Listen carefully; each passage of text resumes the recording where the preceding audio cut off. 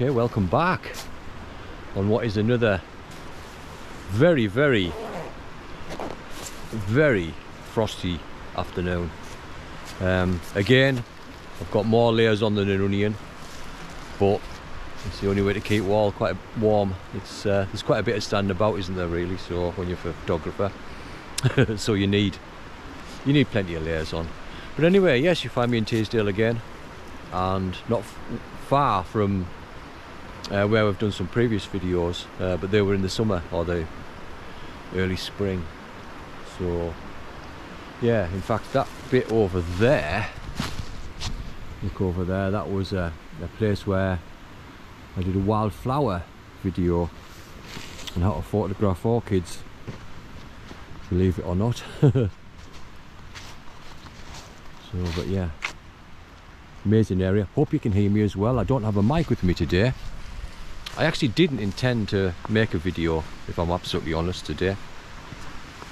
I only came out for an hour just to see what conditions were like, and then got such a surprise when I saw how good they were that yeah, anyway, bad planning on my behalf, I'm afraid. Okay, so a bit of tricky icy ground here. As you can see,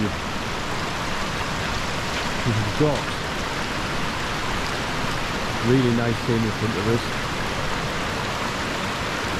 The waterfall, green, nice snowy rocks.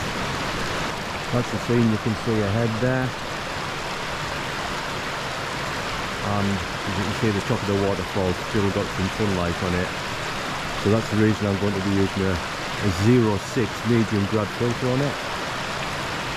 That'll give me a couple of stops difference. Might just be enough, I think.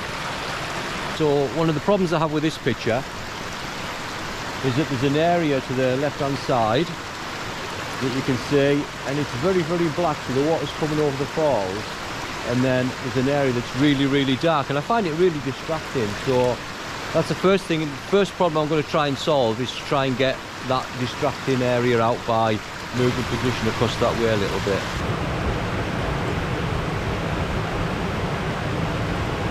And I just cannot get that really dark black area out of the shot. So what I've decided to do is go into portrait mode, and if you can just see there,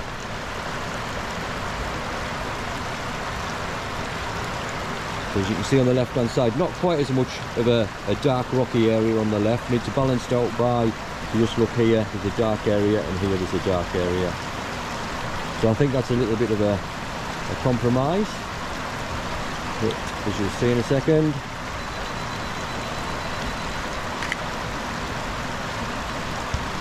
There we go. I've actually exposed this as well by a small amount, third of a second, and it's just to stop the water blowing out a little bit, because there's lots and lots of contrast here between the dark rocks and the white frost and snow, and of course the water itself.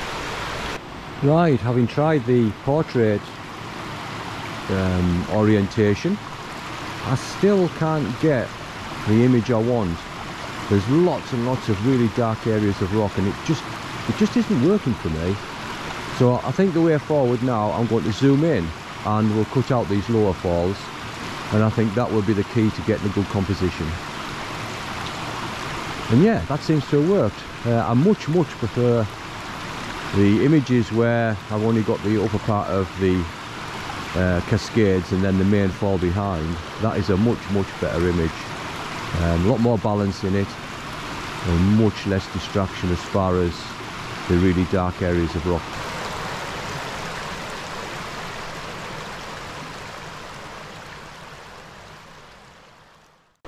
Okay, so this is the next composition. It's the tree. If I can just spin around and show you. So it's a tree going diagonally across the frame. I may move the camera slightly more rightwards and try another shot with a little bit more of the tree in, but this gives it a little bit of context. What I really do like as well is just behind the tree, the last of the light today, the golden light is going through the trees there. It's quite impressive actually. As you can see, that's from there. Excuse my rucksack being in the way. So yeah, really nice. So I've took 3 shots in total now. One with the tree showing a little bit of the stream, another with mainly just the tree in with the golden light behind, and now this shot here, as you can see, where we've just got a close-up on the frost from the actual tree trunk itself. Okay, we've got another spot a little bit further down I'm going to head to shortly. That's got lots and lots of icicles hanging, so hopefully I'll be able to show you a little bit more there. So as you can see, there's some beautiful icicles here. A tree fell down earlier in the year, I can't remember when, but it was in one of the previous storms, and it's blocked off the waterfall. It used to be a really nice view, this, but now obviously the tree's blocking the way and it's going to be obviously here for some time. But what it has allowed, as the water's frozen, because of the spray coming off the waterfall, it's created these wonderful icicles. I think what I'm going to do here, I'm going to get a shot where the water behind is blurred, but the icicles themselves will be sharp. Try to put a little bit of focus on the actual icicles themselves. Don't know how close I can get. We'll have a try and see how we manage. Okay, so the only way really to do this is short leg of the tripod down there, long leg of the tripod there, and then this is the actual view. What I'm going to do next, I'm going to try and get some separation between these icicles and the actual water itself. And to do that, I'm going to use a longest shutter speed still to get plenty of blur in the water, but I'm going to use an aperture of something like, I don't know, f4, f5.6, and that should give us a little bit of separation there.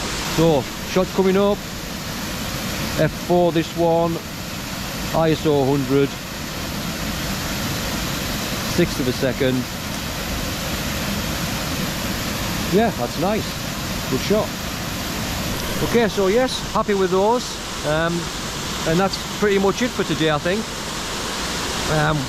We'll see how they come out. I'm going to show all of the images together at the end, and if you would do me a massive favour, if you do like this sort of stuff, then please do give me a like and ideally subscribe. It all helps. Also helps to keep the motivation up a little bit as well, knowing that people are actually watching your videos. So anyway, thank you.